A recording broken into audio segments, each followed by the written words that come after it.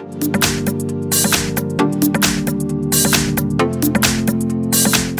I've got Apple iPhone 11 Pro Max, and let me show you how to activate the dark mode on the following device. So at first you have to open the settings, then find and select display and brightness, and here under appearance you will find dark mode simply by tapping. And as you can see, now we are in dark mode.